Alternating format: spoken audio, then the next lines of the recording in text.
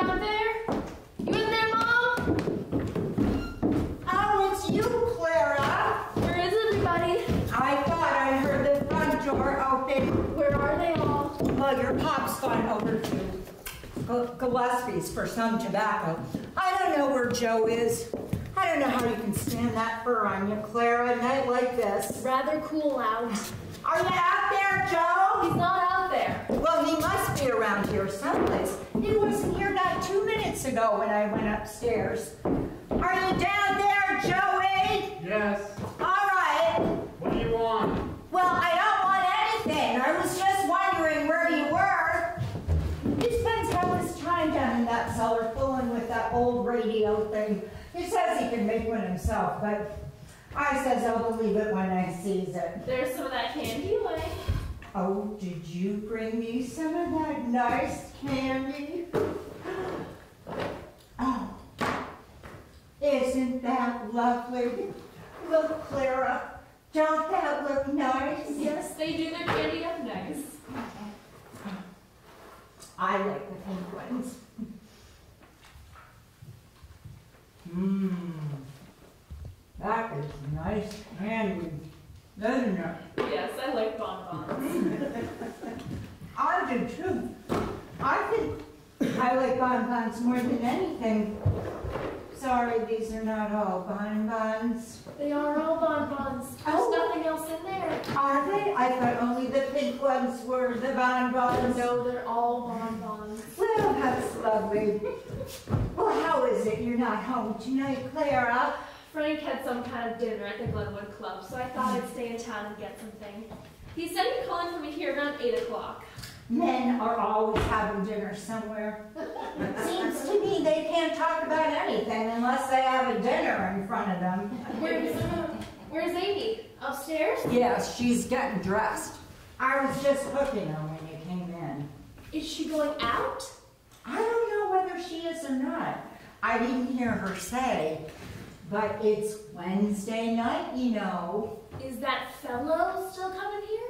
Oh, right on the dot, such as he is. And Sunday nights too now, as well as Wednesdays. It looks like a steady thing. And you never in your life heard anybody talk so much, Clara. I don't know how she stands him. Well, your pop can hardly stay in the same room where he is. I believe in my heart that's why he went over to Gillespie's tonight, so he wouldn't be listening to him. Doesn't she take him into the parlor? Well, she does, yes, but he might as well stay in here he's not in there for 5 minutes before he's out here again talking about socialism. That's all you hear. Socialism and capital and labor. You think he knew something about it. And the Pennsylvania Railroad. Well, that's where he works, you know. I don't know what he does down there, but he says himself he's the head of the freight department. I says to our Joe, I says, I don't see how he could be the head of anything from the talk of him. Joe says he thinks he's a nut. And your father said to his face last Sunday night that he don't know the meaning of the word socialism. Better not talk so louder. He's apt to walk in on us. Oh, and he is a great joker, you know, Clara. That's what he did last Sunday night. Well, your pop and me was sitting here talking just the way we are right now. All of a sudden, I glanced up, and there he was in the doorway doing this. Just like a bandit, you know. Well, I thought the breath would leave my body. And then he says, ha, that's the time I fooled you. Well, I don't know how long he'd been standing there, but as luck would have it, we weren't talking about him then. Although we were 5 minutes before that. I don't know whether he heard us or not. I hope he did, for it would be just the price of him for being so smart. And you know what, Clara? You can't say a word about him in front of her. Oh, not a word. No matter what he says, she thinks it's lovely. When Joe told her that he thought he was a nut, she just laughed and said that Joe was jealous of him because he could express himself and he couldn't. He never heard such talk. You know, Clara, I think he wears a wig. I do, honestly. And our Joe says he thinks he does too. But when I asked her about it the other morning, I thought she'd take the head right off me. And she says, it's a lie. She says, he don't wear a wig, she says. She says, people are always saying something like that about a fellow that makes a good appearance. But you know, he sits over here under this light. And I'm going to take a good look the very first chance I get. I can tell a wig as good as anybody. She won't make a liar out of me. Mom, did you see anything of that blue bar pin of mine? Which blue bar pin? Well, now, how many blue bar pins have I got? I don't know and I don't care. So don't be bothering me about it. Well, if you can't find it, go look for it. All she has to do is come to the head of them stairs and holler and everybody will jump, but she'll get sadly left. I got something else to do besides waiting on her. You know, Claire, I think she's meeting this fellow at lunchtime, because in the mornings here, she stands fixing herself in front of that glass till it's no wonder to me she don't drop on the floor. Well, I said to her one morning when she was settling herself there till I got tired of looking at her, I said, you must be going to see him today, ain't ya? And she says, he must be on your mind, isn't he? And I says, no, but by the looks of things, he must be on yours. And I says, maybe after you get him, you won't think he was worth all the bother you went to. Because, you know, Clara, she don't know a thing about him. Oh, not a thing. Except that he works at the Pennsylvania Freight Office. He did tell her that much. But she don't know whether he works there or not. Well, he could tell her anything. And she'd believe him before she'd believe me. That's where he works. The Pennsylvania Freight Office. Well, how do you know? Frank knows him. Frank Highland? Yes. He says he eats his lunch at the same place. They're at 15th and Arch. And does he say he knows him? Yes. He said that he's seen him around there for a long time. And I often heard him talk about him, but I didn't know it was the same fellow. Frank always called him Carnation Charlie.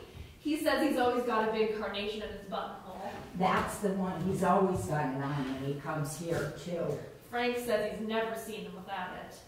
I haven't either. And I believe in my heart, Clara, that that is what turned her head. You often see things like that, you know.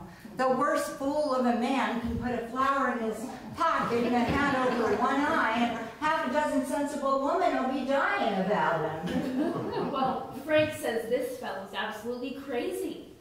Well, he don't know who Frank Highland is, does he? No, Frank didn't tell him. He said he simply got talking to him, and he mentioned that he was calling on a girl up this way named Fisher. So Frank asked him what his right name was, and when he got home, he asked me about him. Well, is he sure it's the same fella? He said his name was Piper. That's the name, Aubrey Piper. I don't know where the Aubrey came from. I never heard of such a name before, did you? Yes, I've heard the name of Aubrey. Well, I never did. Sounds to me more like a place than a name. Here she comes. It'd be no use. Mom, you must have seen something of that blue bar pin of mine. I can't find it anywhere. Well, I saw a pin of yours in one of them drawers a few days ago. I don't know whether it's there yet or not. How's it you're not home tonight, Claire? I had my dinner in town. Is that parlor all right, Mom? Certainly it's all right. Well, did you sign it? Certainly I cited it. All right, Mom, don't make a fuss about it. No, but you'd think by the way she said it that I sat here all day with my two hands as long as each other. Well, did you find it? Yes? It's a wonder you wouldn't leave them drawers the way you found them. She does this every time she goes near the buffet.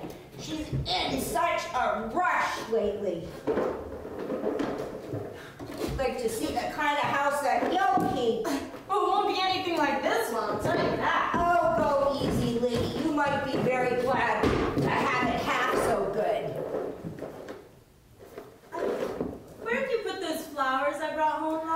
Well, they're out there in the kitchen. I put them in some water. Well, I think it's time that you lit that light in that parlor, Amy, if that fellow of yours is coming. What time is it by your watch there, Clara? 8:15. Oh, I must tell her. Oh my God, there goes the candy. Pick it up, Clara. I can't stoop and put it out of sight. Oh, it's no wonder I didn't do it when she was in here. Amy! What? Claire says it's 8:15 by your watch. You better put some kind of light on in that parlor if that fella of yours is coming. She brings flowers home with her from the city. Every night he's coming.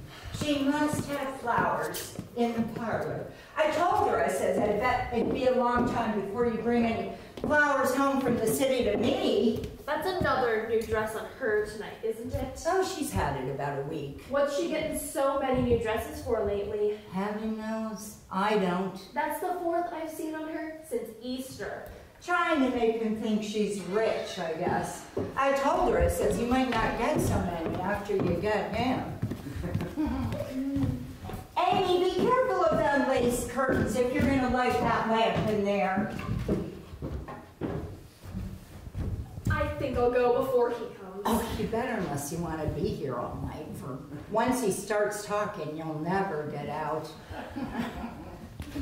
Oh. He's not here yet. You'd know if he was. She stands out there in the vestibule until she sees him get off the trolley. Then she comes in and lets him ring, so he won't think that she's waiting for him. You've never seen anyone so crazy about a fella. Well, I think somebody ought to tell her about him, Mom. Well, what's the good of telling her? And she'd only give you a look if it was anything about him. Well, I'd say something, whether she'd give me a look or not. But remember what I'm telling you, Mom. It's you that'll have them on your hands if she takes him. I'll have them on my hands. Well, now who else will, Mom? You could let Amy go out on the street, and that's exactly where she'll land if she takes him. For you know how well Amy could get along on $150 a month. Takes more than that to keep herself.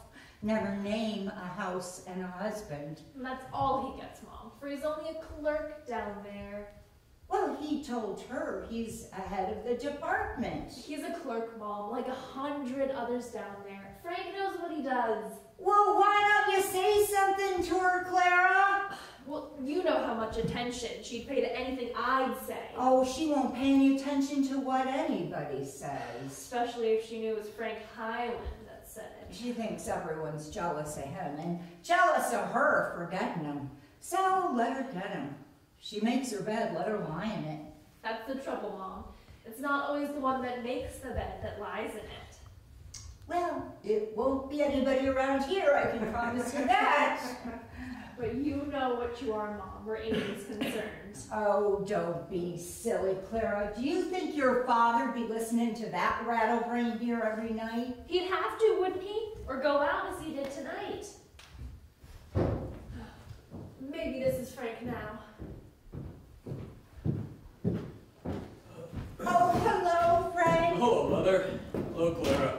I was just going. I thought maybe you weren't coming. I couldn't get out there till nearly 8 o'clock. Frank, Clara says you know this fellow that comes to see our Amy. Who, Piper? Yes, the one that does so much talking. Yes, I know him. Frank, I think he's crazy. Well, I do, honestly, and our Pop and Joe says he thinks so, too. Mom said he told Amy he was head of the department, Frank. He did, Frank, and she believes him. But Claire says you say he's only a clerk down there. That's all he is, Mom. He isn't ahead of the department, Frank? Frank? I beg your pardon. What did you say, dear? I say he isn't ahead of the department down there, is he, Frank? No, he's just one of the clerks. Oh! Well, now you see that? And she'd only laugh at you if you told her that. Well, how much do them freight clerks get a month, Frank?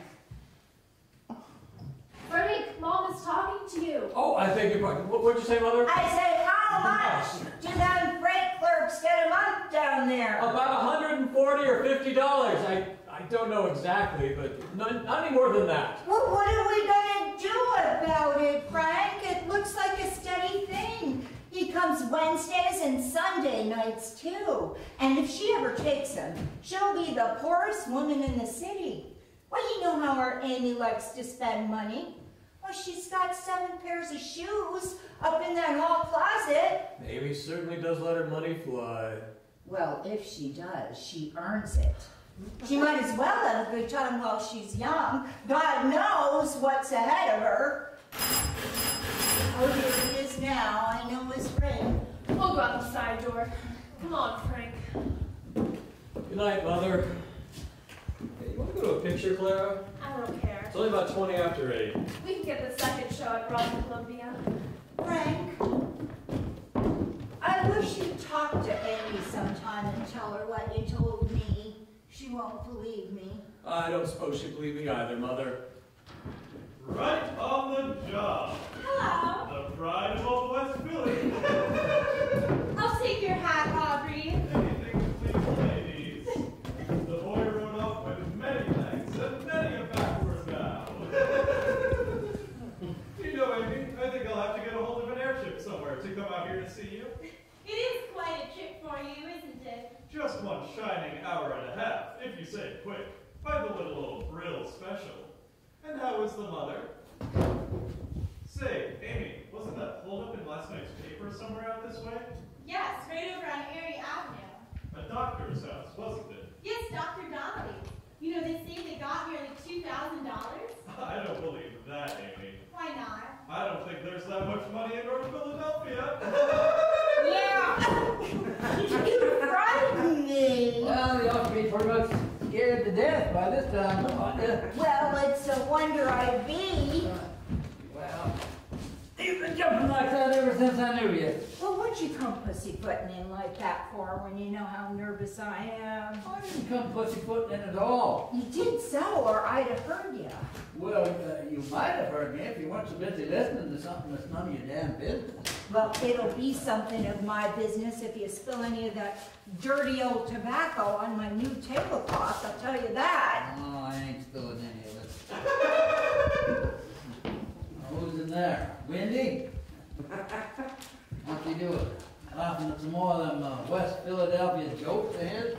He was asking her about that robbery yesterday morning over at Dr. Donnelly's.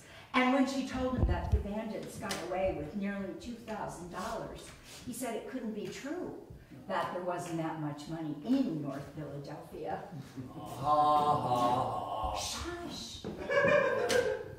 Well, there wouldn't have to be much money up here to be more than what he's got. Do you know, Amy, I discovered tonight that I can save a full 15 minutes on this trip over here by transferring off 29th to the Lehigh Avenue car, instead of going on in and up 19th. It is hard to get out here unless you use the park trolley. I hear some people say it's a great deal quicker. I don't know how they ever found this place. I don't know how you ever found West Philadelphia. Some people think they haven't found it yet. Lost somewhere between the Schuylkill River and Darby. Josie, come away from there. Don't be listening to that damn blatherskite. I wasn't listening to him. I was just seeing what he was saying. Well, he was asking her how she ever found this part of town to live in. And she was asking him how he ever found West Philadelphia. And he said West Philadelphia ain't been found yet, that it's lost somewhere between the Schuylkill River and Darby. Yeah, well, I wish the hell he'd get lost one of these nights between here and the Schuylkill River. That could kill you too, you know. He's always dying laughing when he gets off one of them bum jokes. Well, somebody's got to laugh. That's the time I fooled you, Amy. Leave it to me to put it right over the plate. He's got Amy laughing now too. That old clock of ours is stopped again, Neil. Yeah, it needs fixing. Been fixed twice, didn't do no good. So here, there's a fella here that's been left $250,000 and he won't take it. Well, what's the matter with him? Well, there ain't nothing the matter with him. He just won't take it. Well, he mustn't be in his right mind, poor boy. I wish somebody'd leave me $250,000. You wouldn't know what to do with it if they did. Well, now, what becomes of money like that, Neil, that people won't take? Well, then nothing becomes of it at all. They just come and get it. Who does? Well, the people that won't take it. I bet if they left it to me, they wouldn't have to come and take it. Who wouldn't have to come and take it? Why, the people that won't take it. Do you know what the hell you're even talking about, Josie? Yes, I know very well what I'm talking about, but I don't think you do. Well, let me read my paper here. Oh, go and read your paper. I'm sure I don't want to talk to you anyway. Well, Joe, I am going to have that light taken out of the cellar if you don't stop spending all your time down there. You don't want me hammering up here, do you? Well, I don't want you hammering anywhere. I want you out at night and getting some air, not be cooped up in that dusty old cellar. Who's in there? The Pennsylvania Railroad? Yes, and he's got about as much sense as yourself. You won't say that when you're sitting here listening to the Grand Opera. Oh, I won't be listening to it. Don't fret. I got something else to do besides listening to a lot of Dagos singing. What's that? He says when that radio thing is finished, I can sit here and listen to the Grand Opera. What's that? Them people singing? Yes, and it goes way up high, you know, that Claire's got on her Victrola. Oh, it's all right if you let it run for a moment. What's the matter? Aubrey wants a drink of water. Oh. Stay right where you are, folks. Right where you are. Just a little social attention going right out again on the next train. There you are, Mother. Any woman's fancy, what do you say? Even to the little old carnation. Step in the United Gas out there, Amy. Customer in here waiting for the old Aqua Pura. Man, it's gotta have something to drink. How about a pop? You'll stay with me on that, won't you? Yes, sir, I'd like to tell those of you who have ventured out this evening that this is a very pretty little picture of domestic felicity. Father reading, mother knitting, but then mama is always knitting. And little old Tommy Edison over here working 18 hours a day to make the rich man richer and the poor man poorer. How about a popcorn? Shake it up, right or right. God damn it, let me alone. Keep your damn hands to yourself. I've never seen such a damn pest in all my life. Come on. Sign on the dotted line. And little old Popsy Wopsy getting sore and going to leave us flat. Nevertheless, and notwithstanding, Mrs. Fisher, I'd like to mention that the kid from West Philadelphia is giving the growing boy the said and done. And there she is herself, and not a moving picture, blushing as she gave it, looking down at her feet so bare and her tattered gown. How's that, Mother Fisher? Can't beat that little old Willie Shakespeare, can you? No, sir, I'd like to tell the brothers that Shakespeare party shook a wicked spear. Well, here's laughter, ladies. And Mr. Marconi, my best regards to you. I'm afraid it's not very cold. Why didn't you let it run? I did. It just didn't seem to get any colder. Very nice indeed. And a sweeter draft from a fairer hand was never quaffed. Oh, you. Thank you very much. Yes, sir, Mr. Joseph, I'd like to tell you you're wasting time. For when you're all through, they'll offer you 20 cents for it and sell it for 20 million. Take it or leave it, sign on the dotted line. Yes, sir, that's exactly what they did to little old yours truly here. 20 Lincoln Anacondas for a formula that would have solved the greatest problem before the industrial chemical world today.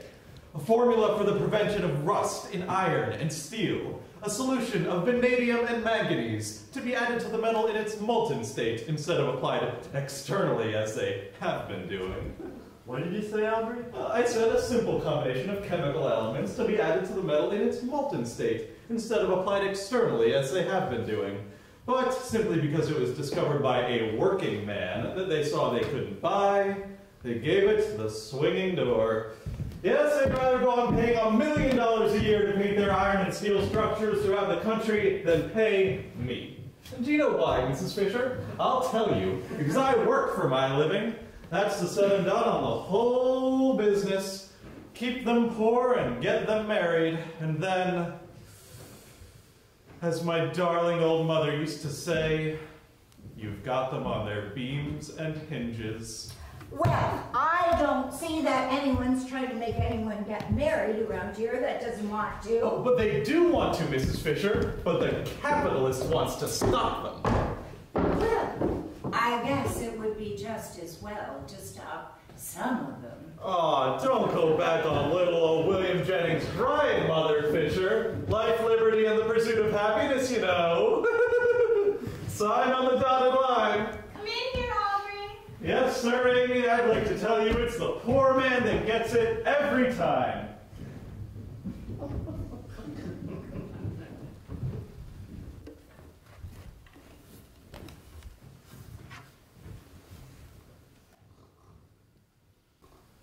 Rocked in the cradle of the deep, I lay me down in peace to sleep. Secure I rest upon the wave, for thou alone hast the power to save.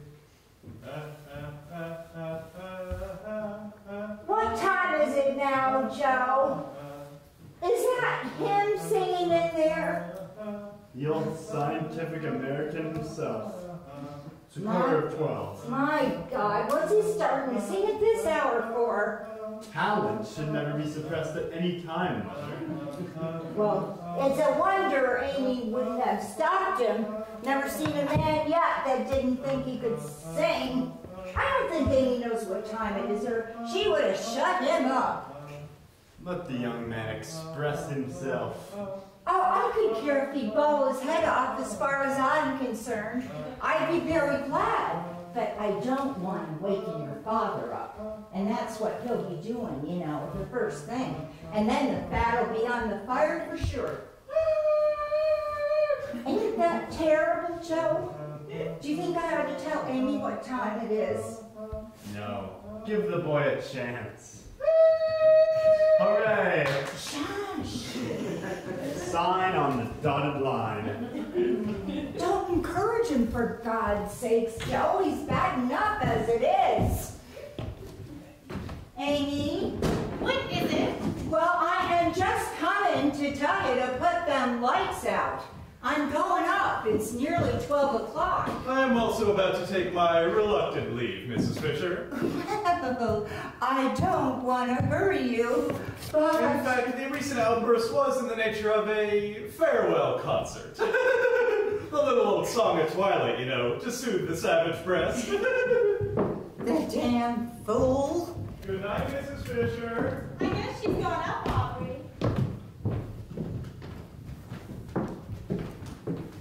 I don't think she's in here, Aubrey. And silence was her answer. Right you are, Amy. On the right side, she is sleeping. Shush, Joe. Don't let him hear ya. Is he going? I'm going to sleep. Joe, What? listen. What was that he was saying tonight about discovering something that'd keep the rust out of iron and steel? Wasn't that a stream? Well, that's what you're always talking about, ain't it? Yes, I was saying something to him about it one night here while he was waiting for Amy to come down. And he's forgot where he heard it. Can you imagine? I was wondering if you were getting that tonight. No, never struck me till afterwards. He's a bird.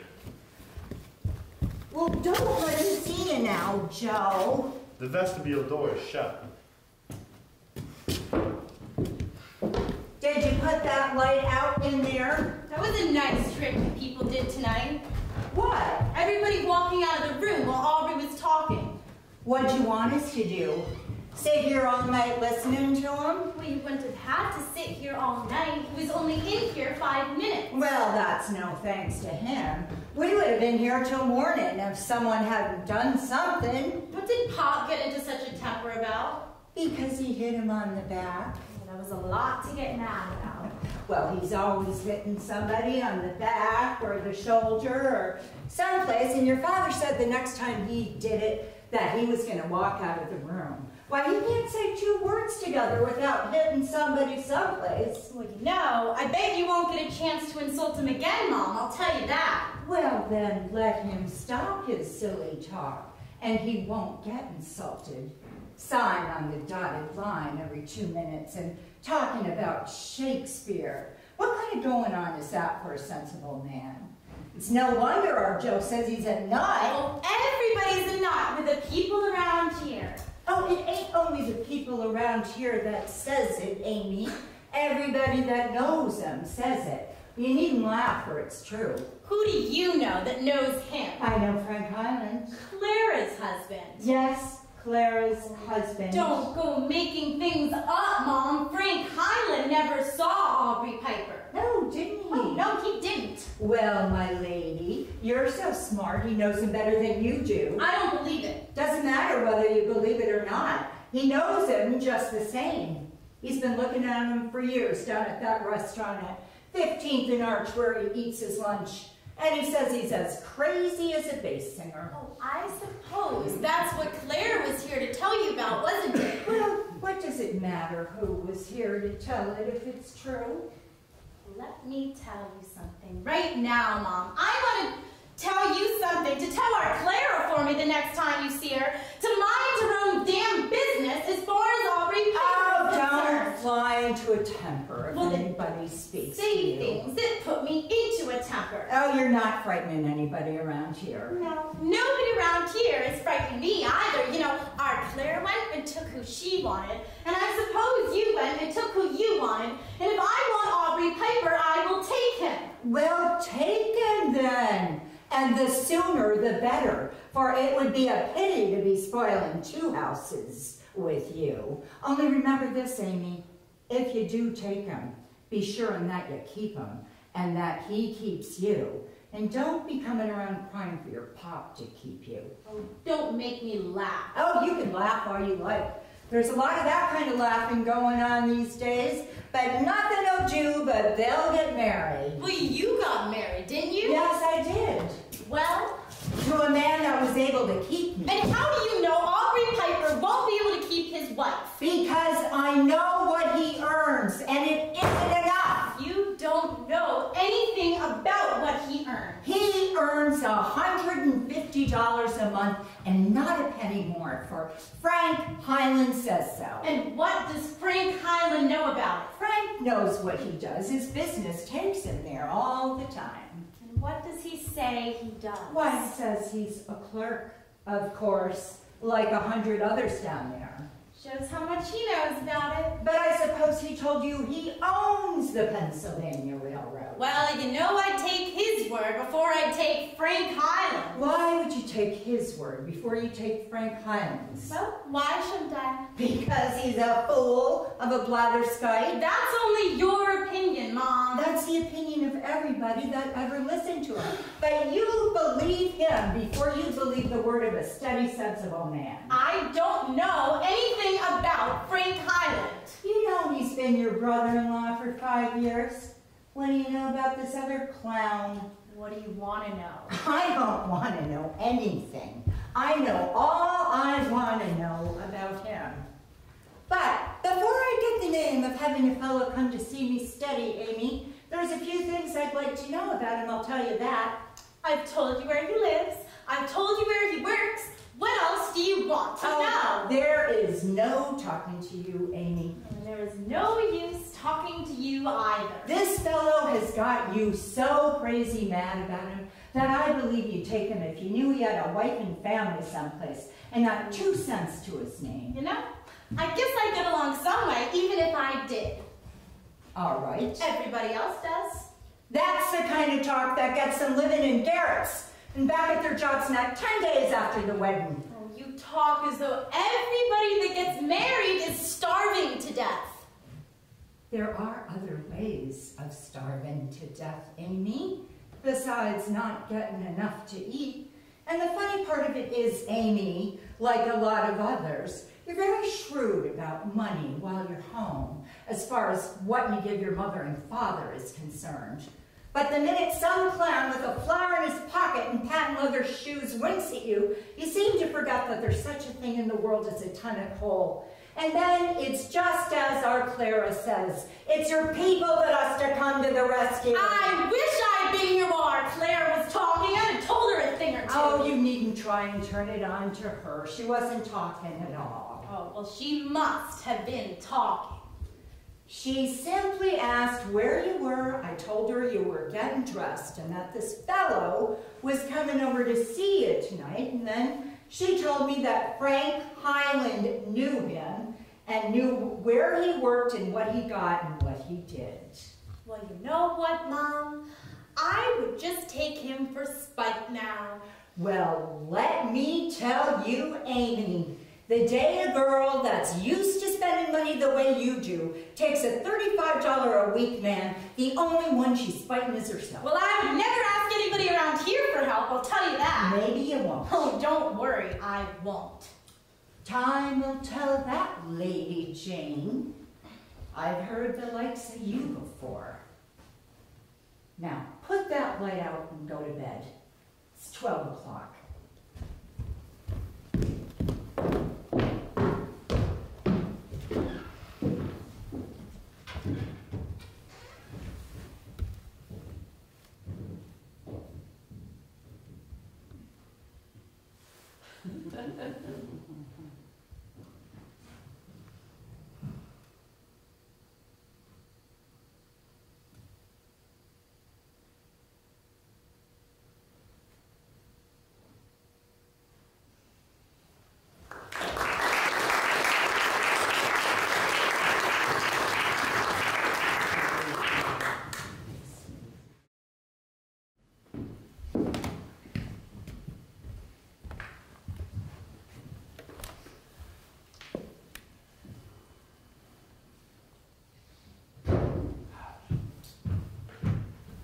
Hello, Mother. Amy here? Are Amy? Yes, have you seen anything of her? No, I haven't seen anything of her. Wonder where she is. Isn't she home? No, I just came by there. Well, she hasn't been here today. She said she thought she might go out looking for a house today. Suppose she hasn't got back yet. I wanted to take her out to the automobile show tonight. I got the loan of Harry Albright's car. Did you say she was out looking for a house? Yes, we've got to get out of that place we're in. The LePage printing people have bought up the whole block. They're going to put up a new building there. Well, how soon do you have to get out? As soon as we can find a new place, I suppose. I understand they want to begin tearing down there around the 1st of the year. I'm afraid you won't find it so easy to get a place as reasonable as that again in a hurry. I don't want a place as reasonable as that if I can get something better. I want a home, something with a bit of ground around it, where I can do a bit of tennis in the evening if I feel like it. Well, if you do, you'll pay for it. That is exactly what I expect to do, Mother Fisher. Not giving you a short answer. That is exactly what I expect to do. They're not putting up any more houses from what I can hear. Be yourself now, Mother Fisher. Be yourself. Well, where are they? You ought to go out along the boulevard some Sunday and see what they're doing out there. Well, there's no danger of you going out along the boulevard, except for a walk. A lot of people out that way, Mother. Well, if there is, they're paying for it. Paying more than you're able to pay. Man's got to live somewhere, Mother. Well, if he's wise, he'll live where he's able to pay for it. Besides, you haven't got any furniture for a house, even if you got one, unless you want to be sitting on the floor. The matter of furniture nowadays, little Mother, is a very inconsequential item from what I can gather. Well, you ought to price it sometime when you're in the city and see how unconsequential it is. I've investigated the matter very thoroughly, Mother, and I find that there are at least 15 first-class establishments right here in this city that will furnish a man's house from garret to garage and give him the rest of his life to pay for it. They'll need to give some of them the rest of their lives at the rate they're going now. Give the growing boy a chance, Mrs. Fisher. Give the growing boy a chance. What are you going to an automobile show for? Married 5 months ago today, Mother. Got to celebrate the happy event. And besides, one never knows what a day will bring, in the way of an opportunity to satisfy a long-felt want. And since she knocks but once at each man's door, the kid here doesn't want to miss his chance by any uncertainty as to just what choo-choo he prefers. Well, got to run along now, Mother. See if Amy's back at the house yet. Well, what'll I tell her if she comes after you're gone? Why, tell her I have got the loan of Harry Albright's car, and that I want her to see that new Jordan 6 I was telling her about out at the show. And that'll be at Child's at 15th and Chestnut until 8 o'clock. 15th and Chestnut? That's the said and done, Mother. The old Cafe Infante.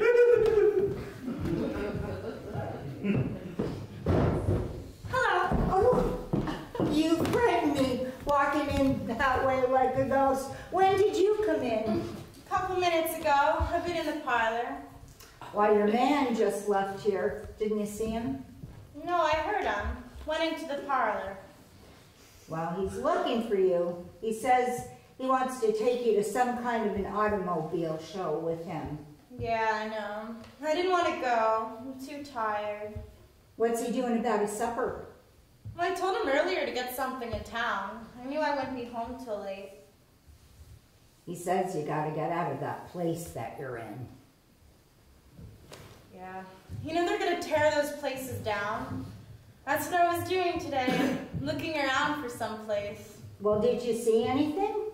Saw a couple places that were fair, but they're asking too much money. Well, I'm afraid that's what you'll find, Amy, wherever you go. $38 a month for a little two-story house that didn't even have a front porch. Well, you're surely not looking for a house, Amy, are you? Well, yes, if I can find one. And have you any idea what they're asking for houses these days? Well, Aubrey says he won't live in rooms much longer. Oh, what the devil does it matter what he says? It's you that'll have to stretch the money, and the money will only go so far. And the money he gets won't pay any $40 rents. You can make up your mind about that right now before you go any further. He doesn't want to pay rent. He wants to buy. What on? $32 a week? Look, there was a girl in our office that got married just before I got married. And the fellow she married didn't even get as much as Aubrey gets. Gets about $25 a week. He's a guard at the Corn Exchange Bank. And they got a little house out in Kensington. And they say it's beautiful. She's back at her job, though, isn't she? Well, she never left her job. Well, that's how she's doing it. Well, Amy, you haven't got any furniture for a house, even if you got one. Oh, you can always get furniture. Well, you can if you pay for it.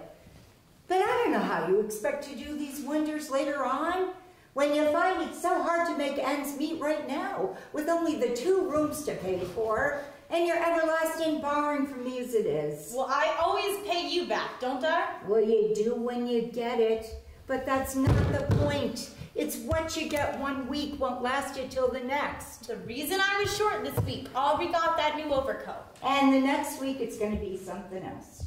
Listen, man can't be shabby in a position like Aubrey's. You know, he says he's got nearly 80 clerks down there where he works, and he says unless he sets some kind of example of personal appearance, there's some of them that come in overalls. How much did he pay for that overcoat? $28. Oh, he didn't have to pay it all at once, though. The man said, on account of it being so near Christmas, he'd let it go till 1st of February. I guess he'll be wanting a suit now. The first, you know, to go with the overcoat. No. His suit's all right in a while. Mine's beginning to go, though. Wait until I'm tired of looking at it. Well, people can't get things so handy once they're married. You know, I tried to put away some money this week toward a suit. I don't know where the money went, it just seemed to go. I don't know what will become of you, Amy, if ever you have a household of children to keep. I don't know what I'm gonna do, Mom. I'm nearly going crazy. Well, I'll tell you what you're gonna do. If you're a wise woman, you're gonna realize that you're married and that you got some kind of house to keep up and just how much money it's gonna be each week to keep it up on. And then you're gonna suit your ideas according. And if you don't, Amy, you're gonna have plenty of crying to do and you'll have no one to thank but yourself. For you've had nothing but impudence for them that tried to tell you how many beans made 5. I guess this is your father. And I haven't even got the potatoes on.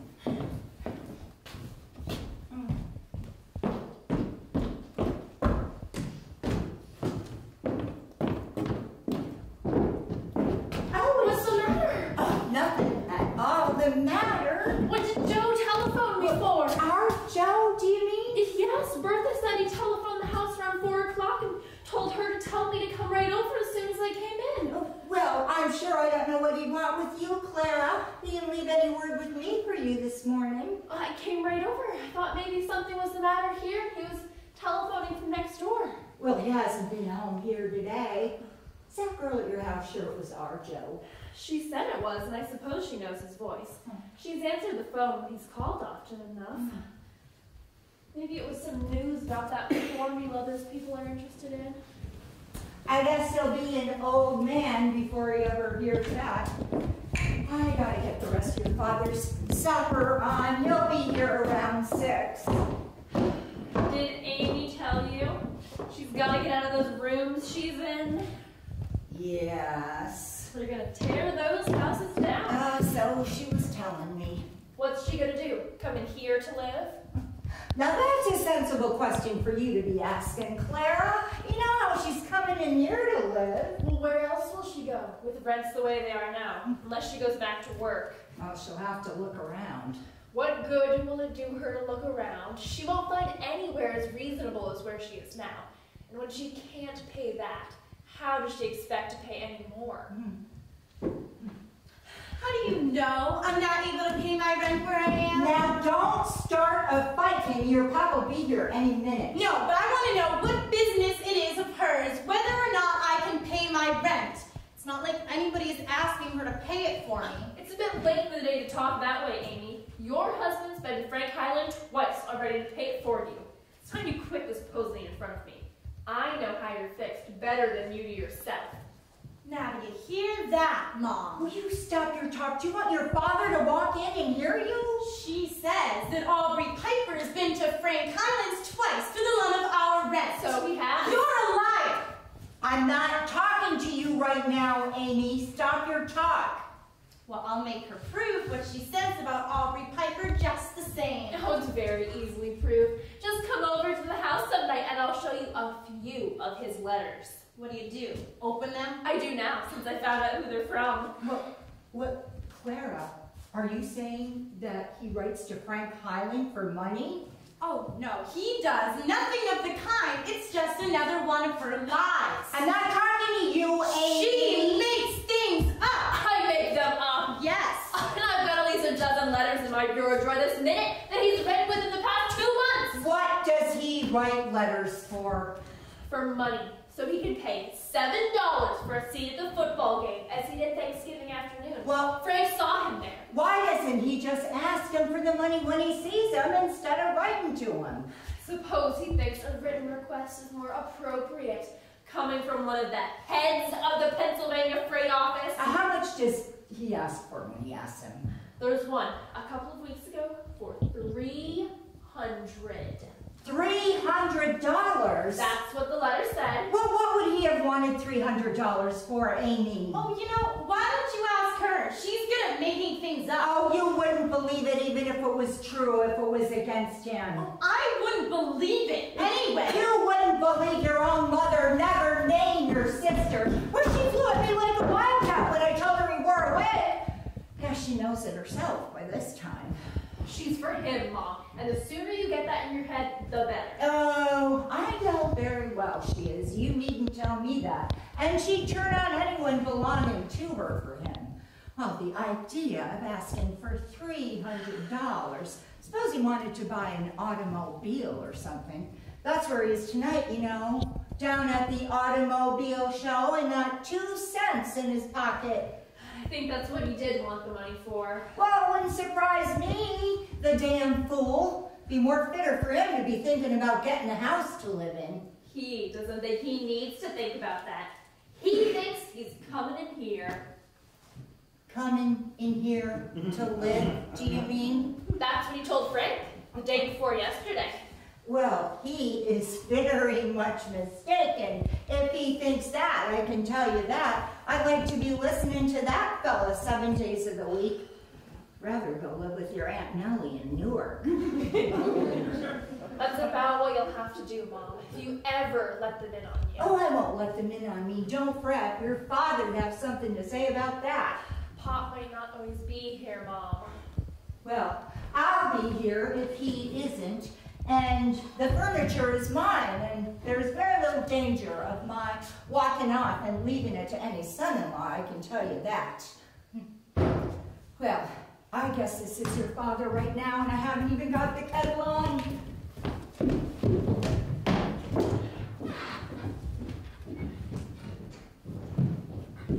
Where's Mom? Out in the kitchen. Why?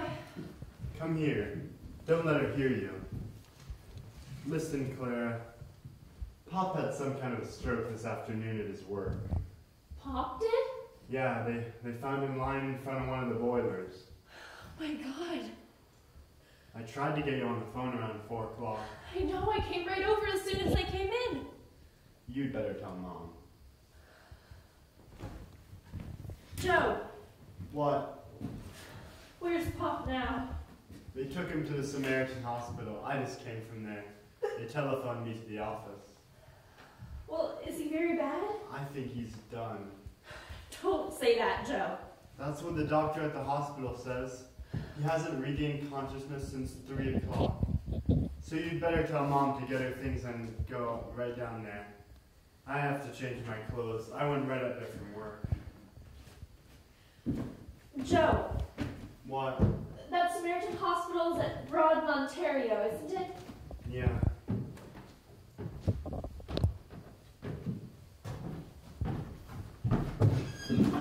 What's the matter, Clara? Wasn't that your Pop that came in, Clara? No, it was just the boy with the paper. I wonder what's keeping him. He's late tonight. He's nearly always here before this. Clara, what is it? What's the matter with her? I don't know. Something Joe just told her. We went upstairs. What is it, Clara? Something about your father? Is that why you're crying? Why don't you tell her? Go to the foot of them stairs, Amy, and call Joe. There's something that happened to your father. I know it.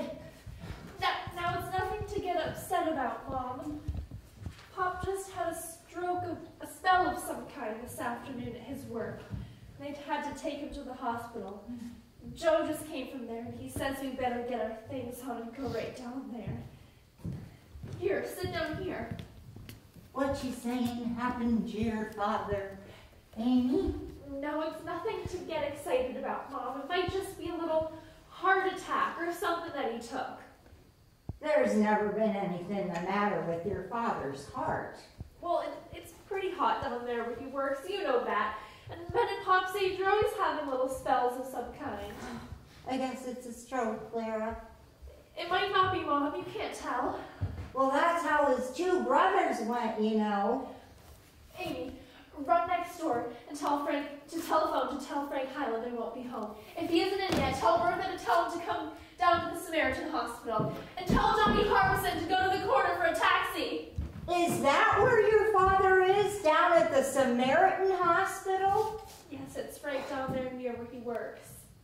Oh, your poor father. I wonder what happened to him. No, there's no use looking on the dark side of it already, Mom. No, but me getting his supper out there and him not coming home to it at all and maybe never coming home to it again, Clara, for all we know. He'll be home again, Mom. Pop's a strong man.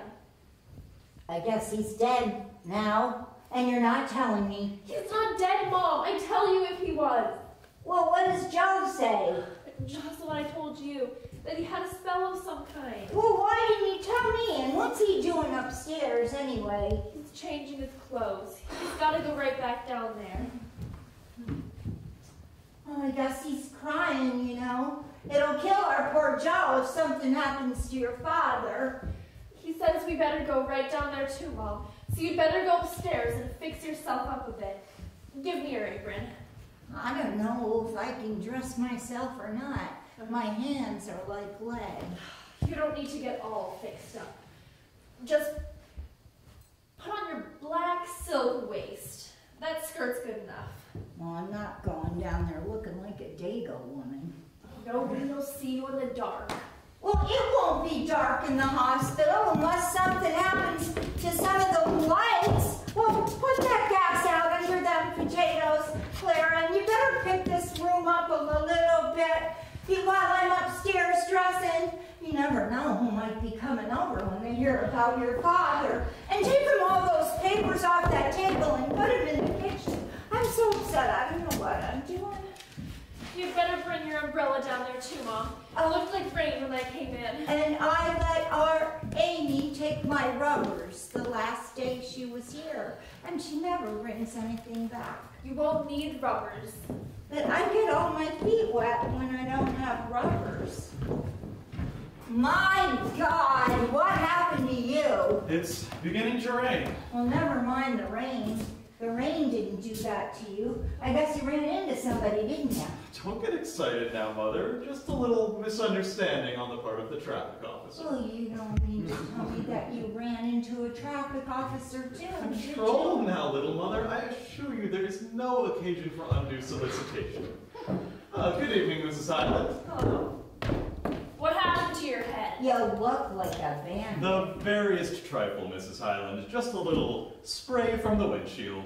Where is the car that you borrowed? Smashed, I guess. The car I borrowed, Mother Fisher, is now in the hands of the bandits of the law. The judicial gentlemen who have entered into a conspiracy with the regulators of traffic to collect fines from motorists by ordering them to go one way and then swearing they told them to go another. Never mind your fancy talk. We've heard too much of that already. I want to know who you killed or what you ran into, or I know you ran into something. And where is the automobile that somebody was fool enough to lend you? The automobile, little mother, is perfectly safe parked and pasturing in the courtyard of the 22nd and Huntington Park Avenue police station. Did you get yourself arrested too? I accompanied the officer as far as the station house, yes. And I told them while I was there, too, a thing or two about the condition of traffic in this city. I guess they told you a few things too, didn't they? See if my long black coat is in the cellar way there, Clara. This fellow's got me so upset I don't know what I'm doing. What did they do? Fine you, Aubrey? They were all set to find me. When I got through with them, they didn't have a leg to stand on. So they tried to cover themselves up as gracefully as possible by trumping up a charge against me of driving an automobile without a license. What did they do? Take the automobile away from you? Oh, nothing of the sort. They simply complied with the usual procedure in a case of this kind, which is to release the defendant on bond, pending the extent of the victim's injuries. Was there somebody injured? The traffic cop that ran into me, yes. For God's sake, couldn't you find anyone but the traffic cop to run into? I did not run into him, Mrs. Highland. You don't understand the circumstances of the case. I understand this much about them. They can give you 10 years for a thing like that. It'd serve you just right if they did, too. Borrowing people's automobiles and knowing no more about running them than I did. No time like the present to learn, Mrs. Highland. Well, you'll very likely have plenty of time from now on. If that officer is seriously injured. He was faking a broken arm around there when I left. Was he in a car too? No, he was jaywalking, trying to beat me to the crossing after giving me the right of way. Where did this thing happen? Broad and Erie Avenue, I wouldn't kid you. Did they take the cop to the hospital? Yes, we took him over there in the car. Did they let you run it? Repeat the question, Mrs. Highland? You heard me. I don't need to repeat myself. take that silly-looking bandage off your head before Amy sees you. And don't frighten the life out of her. Is my wife here? She's next door telephoning, yes, and she'll be back in a minute. Pop had some kind of stroke this afternoon at his work. Joe just told us. What are you doing, kidding me? I'm not kidding you. What would I be kidding you about a thing like that for? Where is he now? At the Samaritan Hospital. We're just going down there now. What's the matter, Aubrey? Well, the old kid herself. What is it, Aubrey? Nothing in the world but this, baby. Did you get Frank on the phone, Amy? No, he wasn't home yet. Told the girl to tell him as soon as he came in. Clara, is that automobile cab here yet? It'll be here in a minute, Mom. What'd you think of that fellow, Amy? Running wild through the city and breaking policemen's bones? We'd have enough trouble without that. With your poor father dead for all we know, down in the Jewish hospital, it's enough to make a party lightheaded. Where's your coat, Mom? Well, isn't it in the cellar right there? No, I just looked. Oh, it must be upstairs. Joe! I thought you were out at the automobile show, Aubrey. Well, listen, Joe! I had a little mix-up at Broad and Erie Avenue. Well, you didn't get hurt, did you? Throw down my Just a couple long of black little coat. You'll scratches. find it You're on a all right. hook Put the there glass in in the the fridge. hall closet. Just a little shake-up. He nearly killed a police officer. That's how much of a little shake-up it was. You didn't, did you? Certainly not, Amy. Your mother's raving. The man is in the hospital. I don't know what more you want. Is he, Aubrey? Did you think I'd be here, kid, if he was? You wouldn't be here. Oh! Only that someone was fool enough to bail you out instead of letting you stay where you could be someplace safe and not killing people. Joe, why don't you tell Bonnie when you're going to throw a thing down that way and not be frightening the life out of people? Aren't you gonna put on another waist, Mom? Nah, this one's good enough. I'll keep the coat buttoned up. Put that collar inside, Clara. Are you out on bail, Aubrey? They always bail a man in a case like this, Amy. They've got my car in their hands. Get my hat, will you, Clara? Where is it? Upstairs? No, it's in the parlor there, inside the top of the Ventrella. Why don't you bring the car back with you, Aubrey? The fellow might want it tomorrow. Oh, I'll have it for him, all right. I've got to call around there Monday morning at 10 o'clock for it. I guess you gotta go to a hearing there Monday morning at 10 o'clock and pay a fine. I guess that's the automobile it's gotta call for. I better go out and get a whisk broom and dust this, Mom. Oh, never mind. It's good enough. Give it to me. Your coat needs dusting. How much did they fine you, Aubrey? They didn't find me at all. They'll do that Monday morning. Time will tell that, Mother Fisher. And they'll pay it, too, or go to jail. And that'd be just the price of you. They didn't seem very anxious to do any fining today after I got through telling it to them. Am I all right, Clara? I took a slam at the Pennsylvania Railroad, too, while I was at it. You're always taking a slam at something. I guess that's what's leaving you under bail right now. Are you ready, Clara? Yes, I'm ready. Never mind about that, Mother Fisher. Well, come on down, Joe. Are you coming there? Coming right now. Only don't be very surprised if you hear of a very quiet little shakeup very soon in the Department of Public Safety. Are you sure that that coat is warm enough on you, Clara? Yes, I'm all right. How about your umbrella? Oh, I think it's out there in the hall rack. Look and see. How much bail did they put you under, Aubrey? 1,000 berries, Amy. $1,000? That's regulation. A little chicken feed for the stool pigeons. Did he say they put him under bail for $1,000? That's what I said, Mrs. Fisher. 1,000 trifles. I wouldn't kid you. You wouldn't kid anyone that'd listen to you for 5 minutes. And who did you get to go your bail for $1,000? Don't be alarmed, Mother Fisher. I saw that the affair was kept strictly within the family. Well, what do you mean? Your other son-in-law was kind enough to come forward. Clara's husband? That's the gentleman, Mrs. Fisher, Mr. Francis X. Highland. My God, did you hear that, Clara? What? He got Frank Highland to go his bail for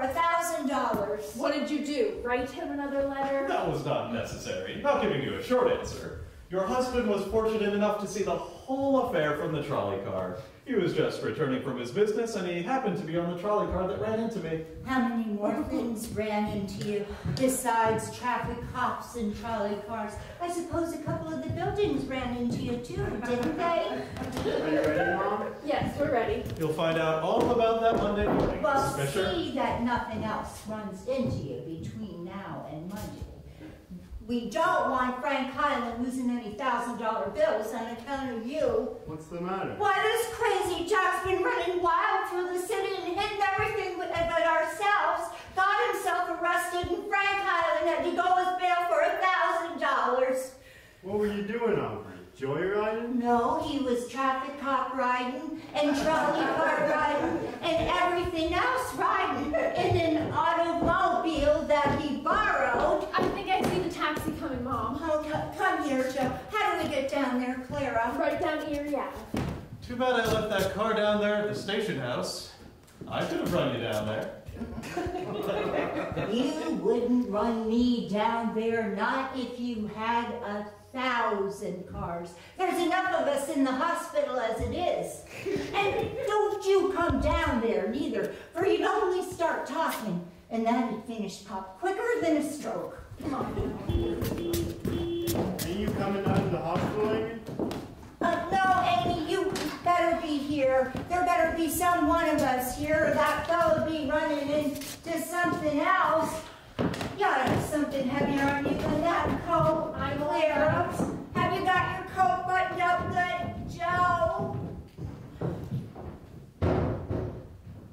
Where's your toupee, Aubrey? Oh, it's, in my pocket here. Is your head hurting you? Oh, not a bit, honey. It's just a couple of little scratches. I think they'll do to you down there Monday. Now, don't you worry, sweetheart. I'll be right there if they try to pull anything.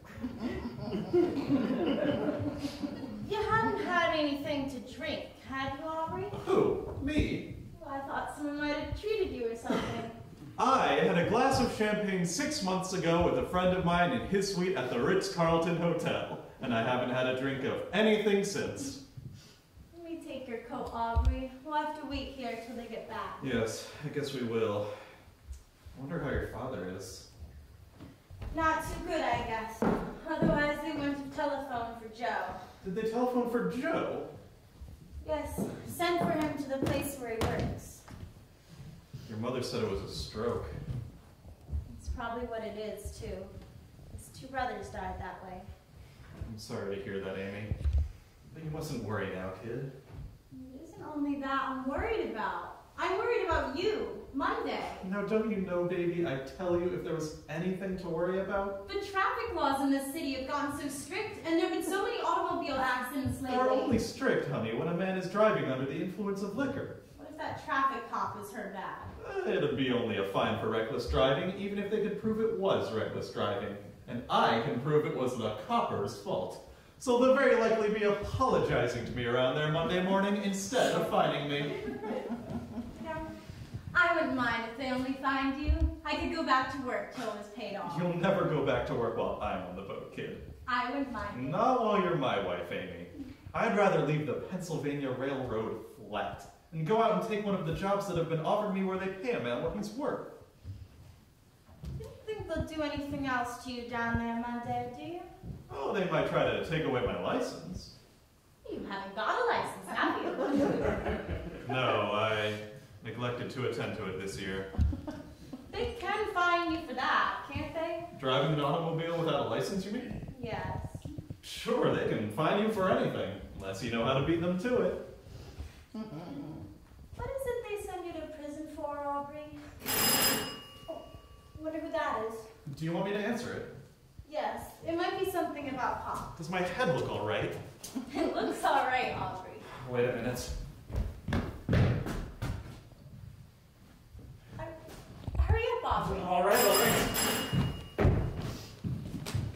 Good evening. Good evening, sir. Is this where Mr. Fisher lives? This is Mr. Fisher's residence. Yes, sir. What can I do for you? I got some things here. The boss asked me to leave. Oh, just step in here, would you? Getting a little colder, I think. Oh, look for it any time now. Just step in this way, would you? There's a gentleman here, Amy, with some things belonging to your father. Good evening. Good evening. This is my wife, Mrs. Piper. How do you do? Mrs. Piper is Mr. Fisher's daughter. The rest of the folks have gone down to the hospital. I see. Have you heard anything from the hospital yet? Not yet, no. We hadn't heard anything at all till 15 minutes ago. That's too bad. Those hospitals won't tell you anything. Do you work with my father? No, ma'am. I'm a twister on the second floor, but one of the machinist helpers knows that I live out this way, so he asked me to stop by with these things on my way home. Thanks. It's the hat and the overcoat and his lunch. Thanks. McMahon says if there's anything else, he'll tell me. I don't suppose there is anything else. If there is, I'll bring it up. Thanks. We're so much obliged to you. Who is this McMahon? He's one of the machinist helpers down there. I see. Were you there when my father was taken ill? No, ma'am, I wasn't. I don't think anybody was there, to tell you the truth. McMahon says he talked to him about 2:45, and when he came back from the annex at 3 o'clock, he found him laying there in front of number 5. Very likely a little touch of angina pectoria. The doctor down there says he thought it was a stroke. Same thing. Will you sit down, Mr. No, ma'am, I can't stay. I gotta get along home. Oh, that's Mrs. Harbison. I'll go. Do you live up this way, Governor? No, about Richmond way. I see. I take number 32 over Allegheny Avenue. Too bad my car's laid up. I could have run you out there. It's all right. The trolley takes you right to the door. Had to turn it in Thursday to have the valves ground. I wanted on the telephone for a moment, Aubrey. Please excuse me. That's all right, ma'am. I gotta get along myself. Very likely some word from the hospital. I hope it ain't any bad news. Well, you know you've got to be prepared for most anything, Governor, when a man gets up around the old 3-score mark. That's true. A lot of them push off about that age. Especially when a man's worked hard all his life. I guess Mr. Fisher worked pretty hard. Not an excuse in the world for it either. I've said it to him 1,000 times if I've said it to him once. Well, Pop, when are you going to take the big rest? Oh, he'd say, I'll have plenty of time to rest when I'm through. I guess when you worked as hard as Mr. Fisher all his life, it's hard to just quit all of a sudden. Well, he wouldn't have to quit exactly. I mean, he's a handyman. He could putter around the house. There are lots of things around here that I'm not any too well satisfied with. Is Mr. Fisher's wife living? Yes, she's here with us too. That makes it nice. Yes, well, it's a pretty big house here. So when I married last June, I said, come ahead, the more the merrier. It's a pretty big house then. Yes, they don't make them like this anymore, Governor. Oh yeah, you gotta pull some strings to get a hold of any kind of house these days. Yes, well, I have a friend here in town who's very close with the city architect, and he was able to fix it for me. It's a nice street. Nice in summer. I was surprised when I saw it, because when I asked the taxi cab driver down there, he says he never heard of it. You never heard of Crescent Street? No, he said not. He must be an awful straw I ride. had to ask the police officer. Well, I'll tell you, Governor, I don't suppose they get many calls for taxi cabs out this way. You see, most everyone in through here has his own car. I see. Some have a half dozen for that matter. It certainly is plenty of them knocking around. All over the ice. Oh, this way, Governor. Oh, excuse me. That door goes into the park.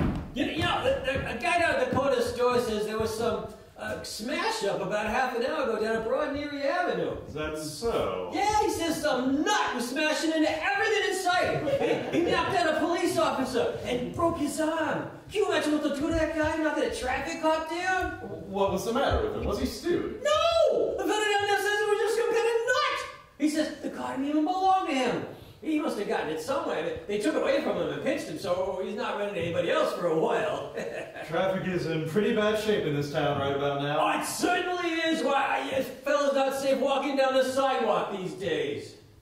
But I hope your wife will have some good news. Well, while there's life, there's hope, you know. That's right. Don't use looking on the dark side of things. Well, where do you get your car, Governor? Well, I just get one in a corner and I transfer. Oh, so you can. Well, we're ever so much obliged to you. Don't mention it. Good night, sir. Good night.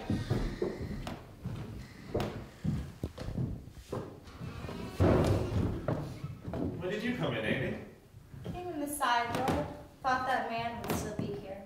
Well, kid, what's the good word? No, Aubrey. Papa's dead.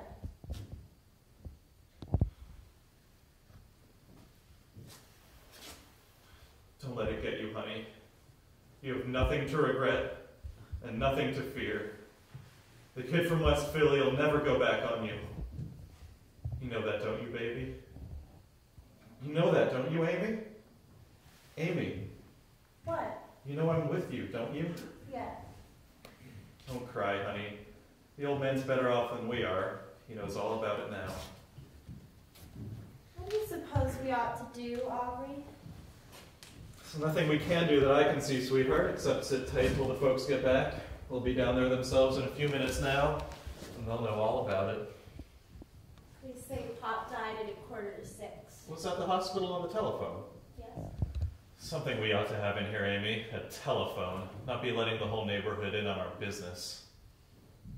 You know, Pop used to sit in that chair over there. It'll be funny not to see him sitting there anymore. The old gent had to go sometime. Your mother will have you and me to comfort her now. I don't know how she's going to get along just on Joe's pay. Why don't you say something to her about letting us come in here? She'll need a man in the house. My salary would cover the rent. Well, Mom doesn't have to pay rent, Aubrey. She owns this house. You know, Pop wrote out the will just a week after we were married. Claire had him do it. Who's the executor, do you know? Claire is. Too bad your father didn't make me the executor of that will. I could have saved him a lot of money. Suppose he thought on account of her being the oldest. I wonder why your father never liked me. Pop never said he didn't like you, Aubrey. I always tried to be clubby with him. I used to slap him on the back whenever I spoke to him. Pop was always very quiet. And the kid from West Philly had too much to say. Well, forgive and forget. It's all over now, and the old man can be as quiet as he likes. You haven't had anything to eat today, have you, Aubrey? Don't worry about me, sweetheart. It'll be all the same at the finish, whether I've had my dinner or not. Sic transit gloria mundi. And we never get used to it. The paths of glory lead but to the grave. Yet we go on, building up big fortunes, only to leave them to the generations yet unborn. Well, so it goes. And so it will always go, I suppose. Sic transit gloria mundi. What does that mean, Aubrey? Sic transit gloria mundi? Why, it's an old saying from the French, meaning we're here today and gone tomorrow. I'm worried about tomorrow, Aubrey. What are you worried about, sweetheart? Monday. Now, sufficient unto the day is the evil thereof. You know that, don't you, baby? But you haven't got a license, and if that traffic cop was badly injured... Don't you worry about it, sweetheart. We're here today, and if he was badly injured, we'll know all about it on Monday. Sic transit gloria mundi.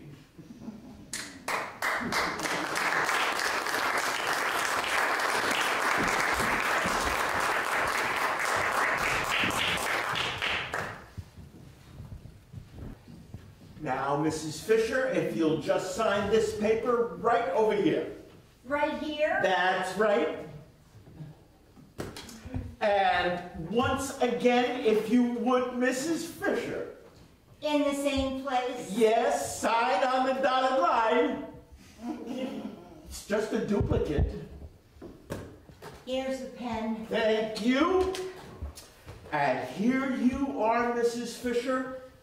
$1,000. Thank you. Well, that's the money we like to pay, Mrs. Fisher. And the money we don't like to pay. No, things like this are never very pleasant when this kind of money's being paid out, Mr. Rogers. Well, at least it doesn't make things any less pleasant, Mrs. Fisher. No, I'm sure I don't know what a lot of folks would do without it. Well, it's very hard to convince many of them of that, Mrs. Fisher.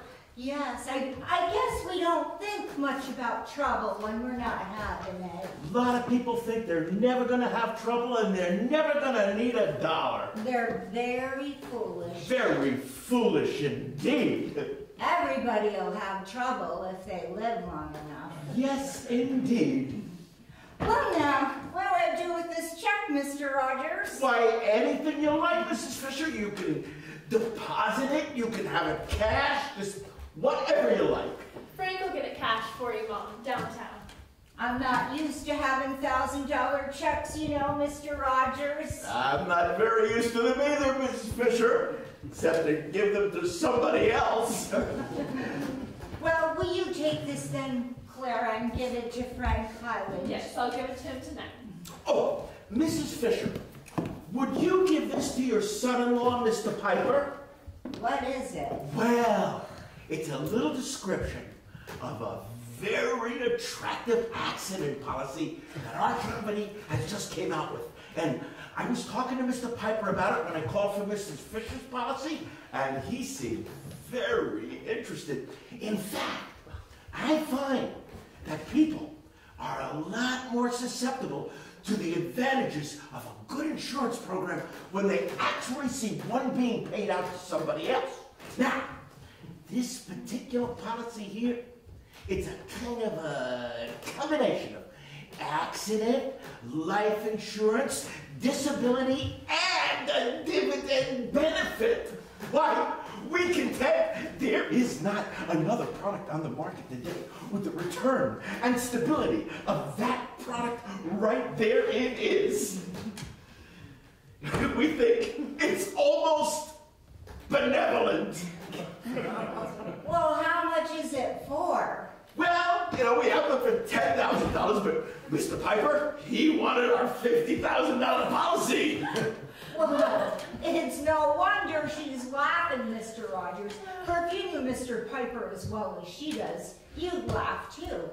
He's got about as much notion of taking out a $50,000 policy as I have, and just about as much chance of paying for it. But he seemed very interested, Mrs. Fisher. He was showing off, Mr. Rogers, what he's always doing. Why, that fellow don't make enough salary in 6 months to be paying a year's premium on a policy like that. Well, it's very strange that he would talk about it at all if he had no intention of taking it. He never has any idea when he talks, Mr. Rogers. That's the reason he does it so much. It's no effort. It's particularly funny because I talked to him about the $10,000 policy, but he was only interested in the $50,000 accident policy. Well, I can understand him being interested in the accident part of it after last Monday. I suppose you heard about him running into everything last Monday night, didn't you, down on Broad Street and Erie Avenue? That was Mr. Piper! That was him. He ran into a traffic officer and broke his arm. Well, I saw that in the paper, but our paper said Pepper, not Piper. Well, it was spelled Piper in our paper. What did they do about that, Mrs. Fisher? Well, he's down there today at the magistrate's getting his hearing. God knows what they'll do with him, for he didn't own the automobile he was driving and didn't have a license to drive. Yeah, that's really unfortunate. But he'll very likely tire the magistrate out so with his talk that the man will discharge him just to get rid of him. Well, he certainly won't want to see me when he comes back today, Mrs. Fisher. He may not be back for 6 months. Let's hope it doesn't come to that. Good afternoon, Mrs. Hyman. Good afternoon. Good afternoon, Mrs. Fisher. Good afternoon, Mr. Rogers. I'm glad you were here. I don't understand them insurance papers. What do you think you'll do with all that money, Mom?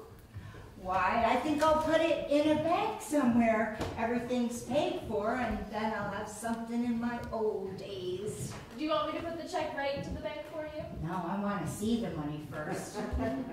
But can you believe that clown, Clara, talking about a $50,000 policy and him in debt up to his eyes? What does it matter, Mom? You could never change a man like Piper. No, but I hate to see him making such a fool of Amy and all of us with his name in all the papers and the whole city laughing at him. He doesn't mind that, Mom. He likes it. But Amy's married to him, Clara. That's the trouble. Amy doesn't mind it either, Mom, as Well, long as it's Aubrey. She ought to mind it. She's got any pride. She's in love with him, Mom. She doesn't see him with the same eyes that other people do. Oh, you're always talking about love. You give me a pain. Well, don't you think she is? Well, how do I know whether she's in love or not?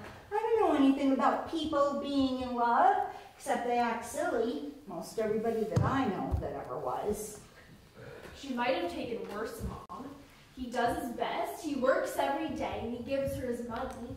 No one ever heard of him looking at another woman. But he's such a rattle-brain, Clara. There are harder things to put up with in a man than that, Mom. I know he's terribly silly and talks too much, but I don't know. I feel sorry for him.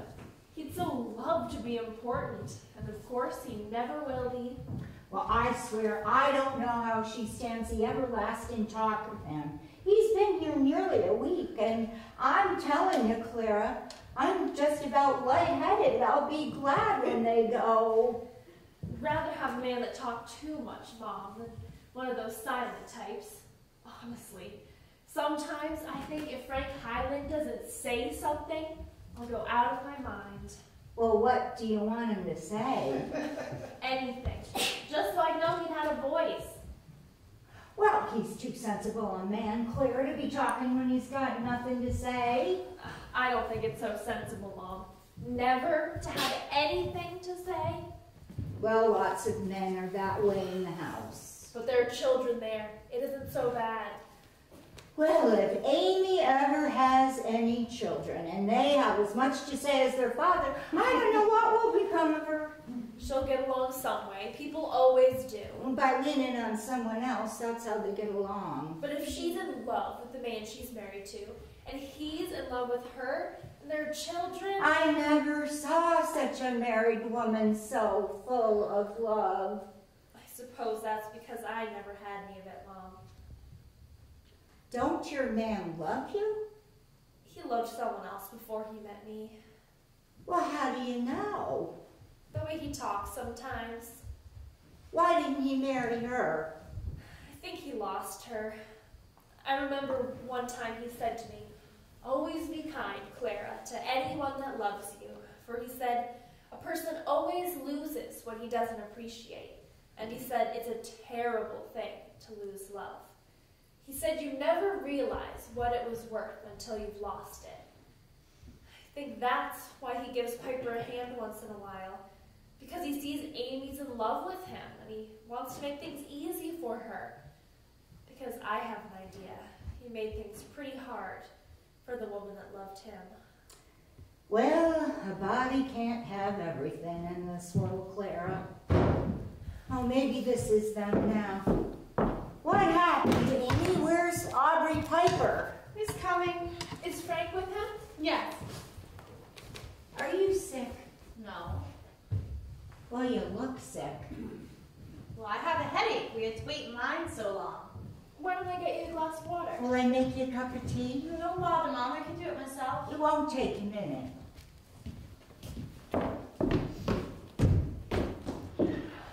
What did they do to Aubrey down there? Fined him $1,000. Recklessness and driving without a license. Did Frank pay it? Yes. I told him I'd be responsible for it. How can you ever pay him back $1,000, Amy? I can go back to work. I can always go back to the office. Well, it was either that or 6 months in jail, and David said we couldn't have that. Was there anybody there that we know? I didn't see anybody. Was the traffic cop there? Yes. There were 14 witnesses. You know, the traffic cop's arm was broken, and the fellow that owned the car was there too. When do you think you'll go back to work? As soon as I get settled. You know, there's no use in me going back now. I'd only have to leave again pretty soon. Does Mom know? Haven't told her yet. Don't worry about it, Amy.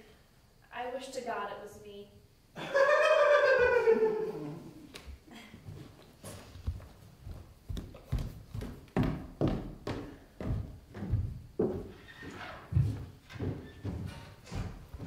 Hello, Clara. Where's Amy?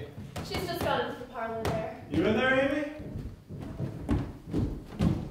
Hello? How's it? You didn't go back to the office, Frank? Oh, I didn't finish till so I didn't think it was worth a while. Oh, hello, Mother. I see you're back again. Right on the jaw, Mother, doing business at the old stand. Hello, Mother. Hello, Frank. You're looking good, Mother. Well, I'm not feeling good, Frank, I can tell you that. Oh, what's the trouble? Well, I'm troubled to think of all the bother you've been put to in this business. Don't worry about that, Mother. We're gonna have a little bother once in a while. What did they do down there today, Frank? Why... I'll tell you what they tried to do. Oh, shut up, you. Nobody wants to hear what you've got to say about it at all. I told them down there what I had to say about it, whether they wanted to hear it or not. I guess they let you go just to get rid of you. Why don't you take your coat off, Frank?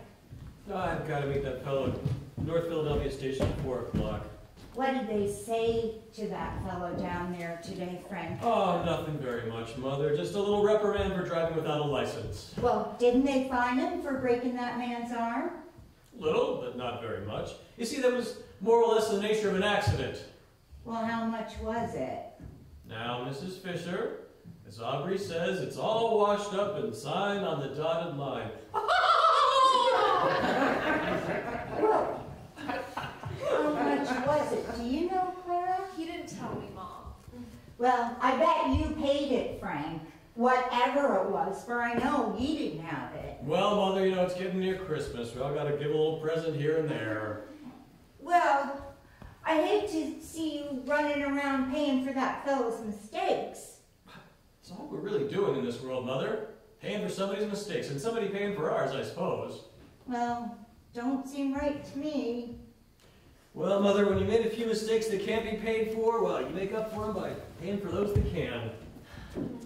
Will you be home for dinner tonight, Frank? What'd you say? I say, will you be home for dinner tonight? I don't think so. More than likely have to have dinner with him. Good night, Mother. Good night, Frank. Good night, dear. Good night. Listen, Clara. What? Didn't he tell you how much they fined Aubrey? He didn't, Mom, really. Didn't she tell you when I was out putting the tea on? Well, what does it matter, Mom? You won't have to pay it. Well, I'll find out. It'll very likely be in the evening paper. Don't say anything to her, even if it is. Amy has enough to bother her now. Ah, she's brought it on herself, if she has. No one could tell her anything. There's nothing to be done by fighting with her, Mom. Well, there's nothing can be done by anything once the main thing is done, and that's the marriage. That's where all the trouble starts, getting married. If there were no marriages, Mom, there'd be no world. Oh, everybody says that. If there'd be no marriages, there'd be no world. Well, would there? Well, what if there wouldn't? Would it be any worse than it is now? A lot of whippets getting married, not 2 cents to their name, and then throwing themselves on the people that keep them. They're so full of love before they're married. They're about the only one I ever heard talking about love after they got married. It's no wonder you have a roof over your head, or they never have with that kind of talk. Like the two of them there in the parlor that has to kiss every time they meet on the floor. Amy's going to have a child, Mom. Why didn't she tell me? I suppose she thought it'd start a fight. Well, I don't know why it would start a fight. I never fight with anyone, except him, and I wouldn't fight with him only for his impudence. Has Amy said anything to you about coming in here to live? Well, she said something about it the night your father was laid out, but I wasn't paying much attention to her. I think you ought to let her come in here, Mom. She'd be company for you now that Pop's gone. And who knows what day Joe might take a notion to get married. Well, what's changed your mind so much, Claire, about letting her come in? You were very much against it when she was married. I'd be against it still if things around here were the way they were then. You didn't even own this house, Mom. It was Pop's when they were married. And I knew if anything ever happened to him, and there was no will, you might not find it so easy to order anybody out of it. It's not that I would mind letting Amy come in, Clara, but I don't want to please him. For I know the first thing I'd know is he'd be telling everyone that he let me come in. Oh, I wouldn't put it past him. He's told bigger lies than that. And if I ever found out that he did that, he'd be out of here in 5 minutes, bag and baggage. Now see who that is, Clara.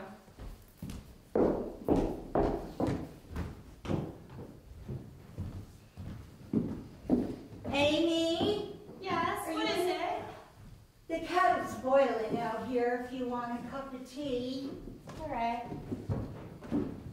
Would you like a cup of tea, Aubrey? No thanks, honey. I don't care for any just now.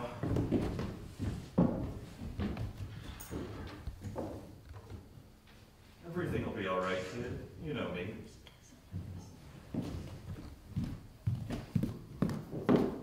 Just come right in. I'll call my mother. Is she out in the kitchen, Aubrey? Yes, she's getting some tea. No, don't bother, ma'am. I just wanted to bring this watch. How do you do? How do you do? And how is the young man? I can't complain. Is this my father's watch? Yes, ma'am. Are you Mr. Fisher's daughter? Yes. I believe my mother gave my father this watch when they were married. And Thanks ever so much. McMahon said he didn't see it before. He found it on the time chart back in number 5. This is the gentleman that brought Pop's other thing, so. Oh, is that so? I stopped by the day Mr. Fisher died. How is it you're not working today, Governor? On Mondays and Tuesdays with me earlies is a rule. I see. But the hunkies, they always bring their stuff up to us. You gotta keep right after them. I guess I'll be getting along. I'm ever so much obliged to you for bringing this watch up. Don't mention it. Yeah, I'm just sorry about the reason I have to do it. Yes, it was very sad. Mr. Fisher was a hard-working man. I suppose he worked too hard for his age. Yes, I guess he did. You couldn't stop him, though. That's what your brother-in-law was telling me the day I was here, how he kept trying to get him to quit and take a rest, but I guess when you're working as hard as Mr. Fisher all his life, it's hard to quit all of a sudden. I guess you're right. You Mr. Piper, I didn't know that was you that was in that smash-up I was talking about the day I was here. That's so. I didn't know about it until I saw your picture in the paper the next day. What paper did you see it in? I saw it in the record. Oh, wasn't a very good picture of me, was it? I knew it was you, though, the minute I saw it. A friend of mine loaned me his car while mine was laid up, and something went wrong with the steering gear. How'd you make out about that traffic cop? Oh, I squared that up all right. Where do you live up here, All Mr. about Richmond way. I'd like to get a place here on account of being closer to work, but I don't think there's much chance. No, I don't know of any vacant houses around here now. Nah, your brother-in-law was telling me at the time you had to kind of get this one. I guess I'll be getting along. Well, thanks ever so much, Mr. Yeah, don't mention it. I'm sure my mother will be glad to have this watch. I'll bet she hasn't been one of them hunkies down there. Goodbye and thank you. You're welcome. Listen, Aubrey. What do you mean by telling people that this is your house? I didn't tell anybody it was my house. You must have told this man or he wouldn't have said so. What do you think I am, a liar? Yes, I do. One of the best I know. Well, ask Amy what I said to him. She was here when I was talking to I him. don't have to ask anybody anything. You were lying to him here today in front of me. What did I say? That you fixed the automobile thing up. It's fixed up, isn't it? You didn't fix it up. You'd have gone to jail for 6 months if only for Frank Highland. And telling this man you tried to persuade Pop to stop working? So I did. When? I didn't say it to him, but I told Amy he ought to stop, and I think he'd be right here today if he'd taken my advice. He wouldn't be right here today if he'd stopped expecting you to keep him. Now listen to me, Aubrey. You've made a lot of trouble for us since you've been in this family, and I want you to stop it. There's no reason my husband, because he happens to have a few dollars, should be going around paying your bills. What do you want me to do? I want you to stop telling lies, for that's about all anything you do amounts to. Trying to make people believe you're something you're not, when if you just quit your talking and you're showing off, you might actually be the thing you're trying to make them believe that you are. Your wife's going to have a child one of these days, Aubrey, and you want to pull yourself together and try to be sensible, like the man of a family should be. You're smart enough. There's no reason a man like you is living in 2 rooms above a barber shop. I should think you'd have more respect for your wife. A man doesn't stand much chance of getting ahead, Claire, when the boss has got a grudge against him. Well, stop your silly talk and get rid of that carnation. The boss might get rid of his grudge. But what I wanted to tell you was this, Aubrey. I've asked Mom to let you and Amy come in here to live, and she says she wouldn't mind it. Only that she knows the first thing she'd hear is that you told someone you'd taken her in. And you see, that's exactly what you've done with this man that brought the watch. If I told Mom that, there'd be war. Are you going to tell her? I'm going to put that up to you. But the very first thing I hear that you've told anyone that this is your house, I'll see to it that you get a house that will be your own. I suppose your mother would have something to say about that, Clara. The only thing that needs to worry you is what I'll have to say about it. This house is mine. Pop left it to me, so Mom would always have a roof over her head. For he knew how long she'd have it if Amy ever got round her. And if Amy ever got hold of it, he knew what she'd do if it came to a choice between you and Mom. What are you doing? Kidding me? I'm giving you a tip. See that you keep it to yourself. Be wise now, Aubrey. You've got a chance to sit in here and live like a human being. And if you throw that away, you've no one to blame but yourself. The paper should be here by now.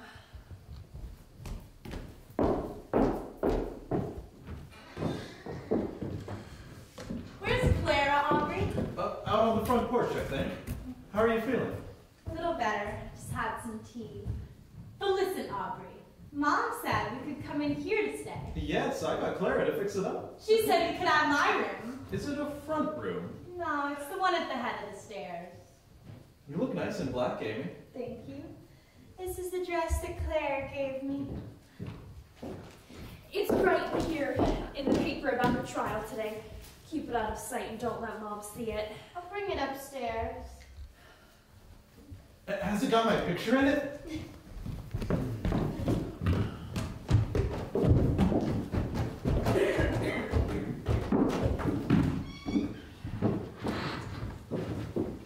Will you be staying for supper tonight, Clara? Yes, I might as well, Mom. Frank won't be home. I think I'll run next door and telephone Bertha to tell her I won't be home. I told Amy she could have that side room upstairs. She might as well be using it, Mom. But I know I'm not going to hit it with him. Better to be fighting than lonesome, Mom.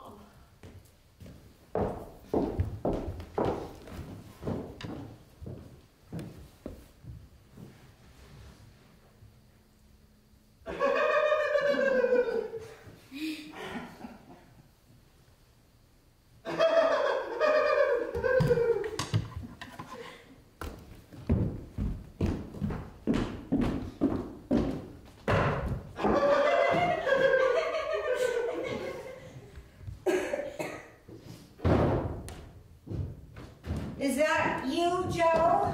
Yes.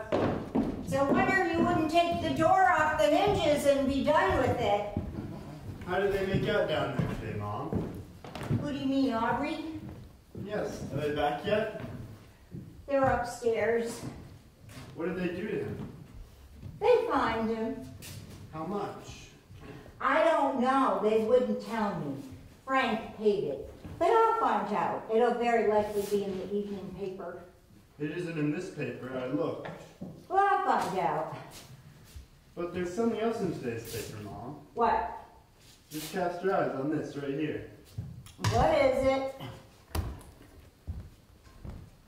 Philadelphia youth makes important chemical discovery. Mr. Joseph Fisher of North Philadelphia perfects rust prevention solutions. Stop, Joe. Did they buy the thing from you? $100,000 in The Myers and Stevens people? Yes. They sent for me this afternoon about 2 o'clock. So I knocked off and got hold of Farley right away, and we went over there. They had the contracts all drawn up and everything. What'd you say about $100,000, Joe? They paid that today on account. Then they're to market it for me from their laboratories and give me half the net. What's the net? What's left after all expenses are paid? Well, I guess they'll see that there ain't much left, won't they? Why, there'll be a fortune out of this thing, Mom. Do you have any idea what a rust preventative means as a chemical industrial problem? Why, they'll make $1 million out of this. within the next 5 years. Well, how much of that are you gonna get, Joe? I get the same as they get. That's the contract. $1 million? Easy. I got 100,000 today. Well, how many knots in 100,000? That's 1 and 2 knots. 3 more knots. They paid that today on account. I knew it was coming though. Their head chemist out at Bristol told me 6 weeks ago it was all set. I've got to go over to their office. They made an appointment with the newspaper and magazines people. I've got to talk to them. Well, did they give you any of the money, Joe? $100,000, sure. Well, not in money, though. Not in dollar bills, no. They gave me a check for it. Well, where is it? Farley has it in his safe down in his office. Well, how much do you have to give him? Half of it? No. He's just my lawyer. He's not a partner. I give him 5% of all monies received. Well, how much will that be? That was 5,000 right off the bat today. Pretty soft for that bird. When I first talked to him, he wanted to stick me for 10%. But I nailed that down quick. I knew what this was going to be worth. Well, what are you gonna do, Joe? Stop working? No, of course not. I'm not going to stop working. I've got that oil paint thing on the carpets now. Well, wouldn't you have to go to Washington or someplace? No, that's all been attended to. But I might go to Trenton. New Jersey? Yeah. Not to live, surely. I might, till I get this oil paint thing through. Well, I think you'd be very foolish, Joe, to be going to Trenton at your age. Well, the Myers and Stevens people made me a proposition that looks pretty good. They've got one of the most perfectly equipped experimenting laboratories in the world, just outside of Trenton. And it's open to use day and night. And that's what I want. I'd have had this rust preventative thing through 6 months sooner if I had had the use of a laboratory somewhere at night. So they want me to go up there on a salary, with a first look at anything I strike. But I didn't want to say anything until I talked to you. Well, what do you mean? I don't like the idea of going away and leaving you alone in the house. Oh, you go ahead, Joe, if it's for your good. I don't like the idea Never of... mind about me. I'll get along somehow. I don't like the idea of leaving you here alone. Nearly every mother is left alone, Joe, if she lives long enough. I was wondering, Mom, why Amy couldn't come in here. She's in here already, her man with her. I mean, to stay. They're going to stay. She's having that side room upstairs. They're going to have to live someplace, and I guess it'll have to be here. Just like our Clara said here one night. I remember it as if it were yesterday. She said, "Remember what I'm telling you, Mom. It's you that'll have them on your hands." And I suppose that's true. She made her bed, and I guess it'll be me that'll have to lie in it. They want me to go to Trenton right away. Well, what would you do, Joe? Come home over Sundays? Sure, it's only 38 miles from here. Is that all the further Trenton is from Philadelphia? That's all. Always seemed very far away to me. I guess it's the name. I'm going to have to get fixed up a bit before I go over to that office. Well, listen, Joe. What? Don't say anything to him about this, or he'll be wanting to go up and talk to them newspaper people, too. You know, Mom, I kind of feel that there's something coming to that net out of this thing. What do you mean? He gave me an idea here one night. Well, don't tell him that, for God's sakes, Joe, or as sure as you live, he'll be telling everyone that he did the whole thing. You remember that night he was saying here about being at work on a solution for the prevention of rust in iron and steel? Yes. Well, I had been telling him something about it a week or two before, Yeah, you were telling me. while he was waiting for Amy to come down. Yes. Well, he forgot the night he was telling me about it, that it had been me who was telling him about it. And he got it mixed. Well, that's the way he does with everything. But it was the way he got it mixed that gave me the idea.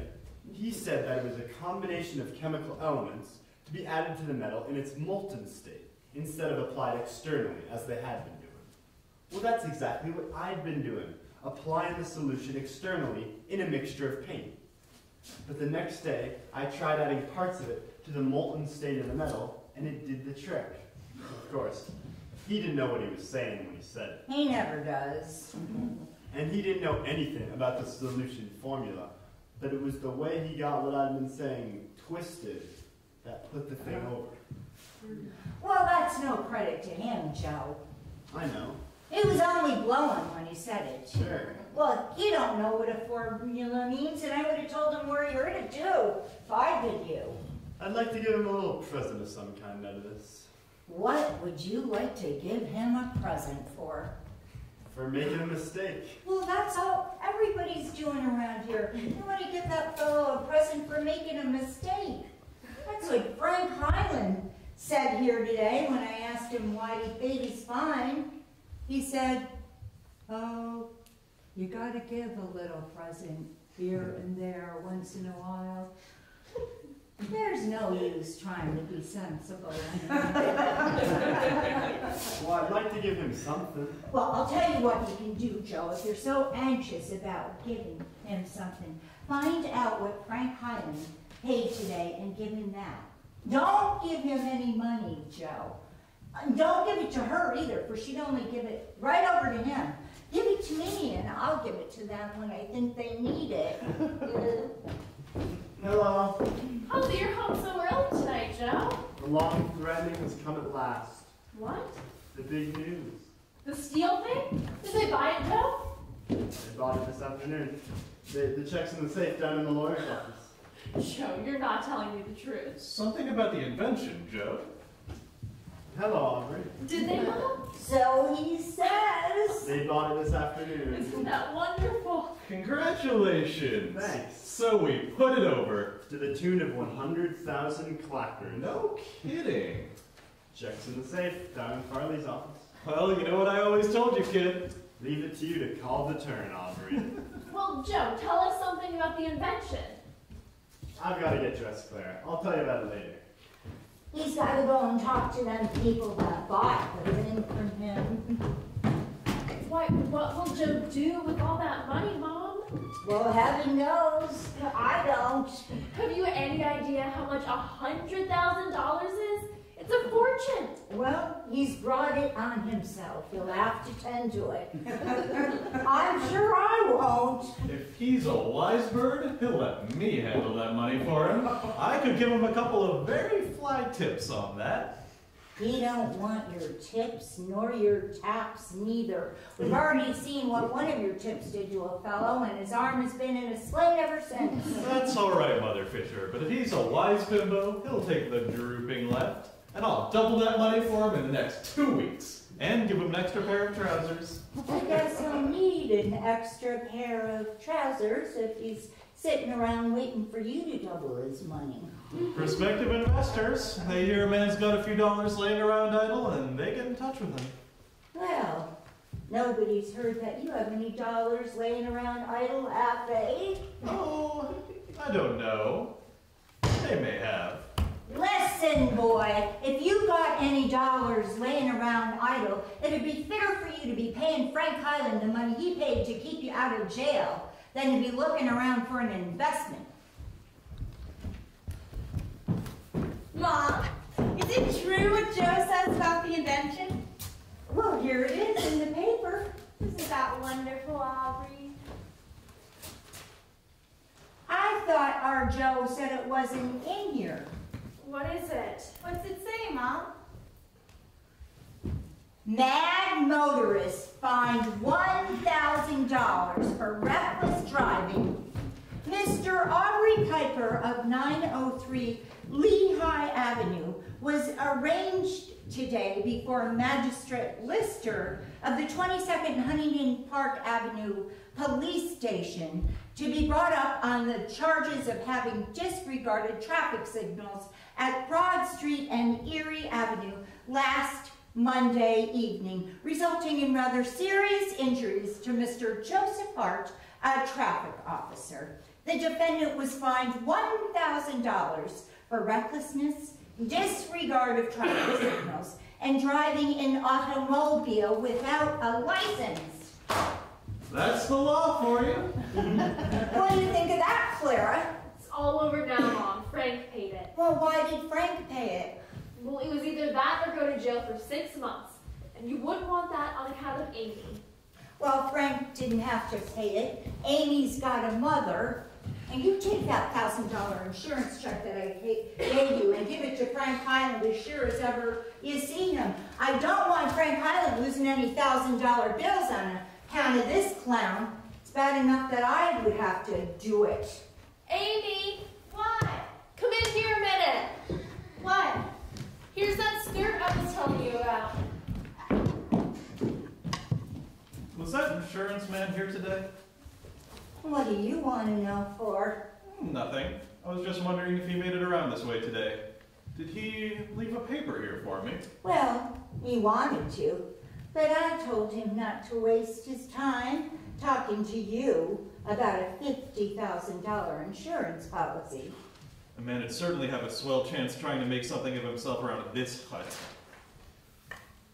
Listen, boy, anytime you don't like this hut, you go straight to Lehigh Avenue to your 2 bedrooms above the Dago Barber Shop, and I'll be happy to see your heels. Stop talking, Mom. Nobody around here is trying to stop you from making anything of yourself.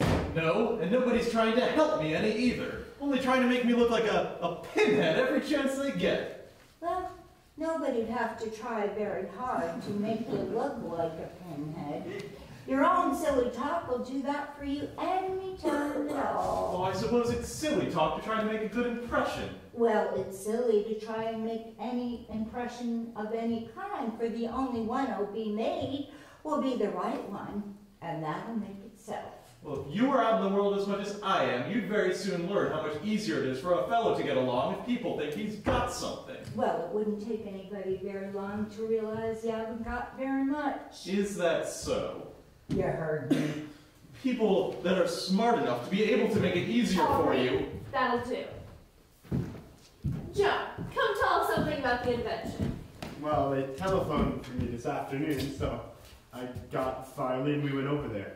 They had the contracts all drawn up and everything. Did they really give you $100,000 for it? Checks in the safe down in the lawyer's office. Joe, what do you think we ought to do with that money? It's a funny thing, Mom. When I first talked to the Myers and Stevens people, I was only to get $50,000 advance. And when I went over there today, they had the contracts drawn up for $100,000. And they're getting away with murder at that. Oh, keep still, you. You don't know anything about this at all. I made them think I knew something about it. You made who think? The Myers and Stevens people. What are you talking about, Aubrey? Do you know? Certainly I know what I'm talking about. I went to see those people last Saturday afternoon after you told me they'd spoken to you. Well, what did you do up there, Aubrey? Why, I told them that they'd have to double the advance if they wanted to do business with us. And what business was that of yours? Well, I'm Joe's guardian, ain't I? Well, who told you you were? Well, he's gotta have somebody tend to his business for him. He's only a lad. Well, he don't need you tending to his business. He's been tending to his business long before he ever saw you. He never landed $100,000, though, before he saw me, did he? Well, what did you say to them, Aubrey? Why, I simply told them that your father was dead, and that I was acting in capacity of business advisor to you, and that if this invention of yours was as important as you had led me to believe it was, they were simply taking advantage of your youth by offering you $50,000 for it, and that I refuse to allow you to negotiate further unless they double the advance, market it at their expense, and 1/2 the net. Sign on the dotted line. Well, did they know who you were? I told them that I was head of the house here, and that I was connected with the Pennsylvania Railroad. Well, it's too bad they don't know what you really do down there and call your bluff. I beat them to it. I called theirs first. Well, I certainly have to give you credit, Aubrey. That's the way the contract reads. I told it to them, and I told it to your lawyer, too. I'll have to give you a little present of some kind out of this. You'll not give me any present, Joe. Give it to your mother. She'll need it more than I will. Have you got the financial page there, Amy? Is this it? Thank you. Oh, Aubrey, you're wonderful. A little bit of bluff can go a long way sometimes, Amy. Isn't he wonderful, Mom?